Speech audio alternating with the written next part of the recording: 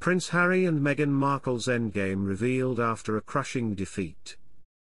A royal expert has commented on Prince Harry and Meghan Markle's desired endgame. Welcome to Royal Pancakes.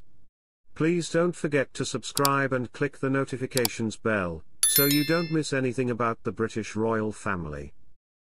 A royal expert has revealed the desired final ending for Prince Harry and Meghan Markle, amid the Duke of Sussex's recent crushing defeat in court. On Wednesday it emerged that Harry had lost his legal challenge against the Home Office over his right to automatic police protection.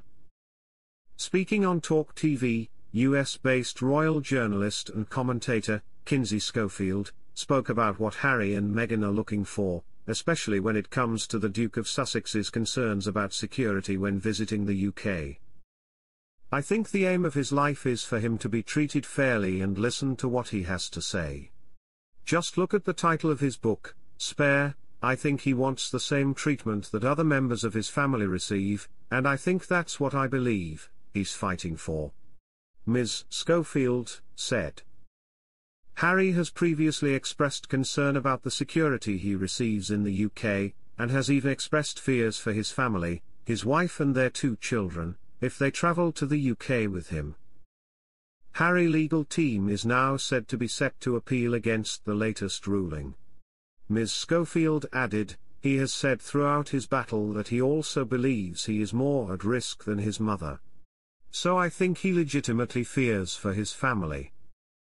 In Wednesday's ruling, retired High Court Judge Sir Peter Lane dismissed Harry's case and concluded that Ravik's approach was not irrational or procedurally unfair.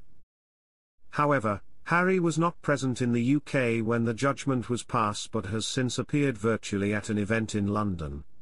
The 39-year-old appeared virtually at the Sport Gives Back Awards on Wednesday night. Join online to honor the Foundation's Director of Community Communications, Josh Podgy, who has been selected as an Unconquered Award winner. Harry and Meghan are expected to return to the UK later this year, to celebrate the 10th anniversary of the Invictus Games. They could also be joined by their 2 children, Prince Archie, 4, and 2-year-old Princess Lilibet, who have spent very little time in the UK, and members of their royal family, including their grandfather King Charles and their cousins. Prince George, Princess Charlotte, and Prince Louis. The visit will also be Meghan's first trip to the UK since 2022.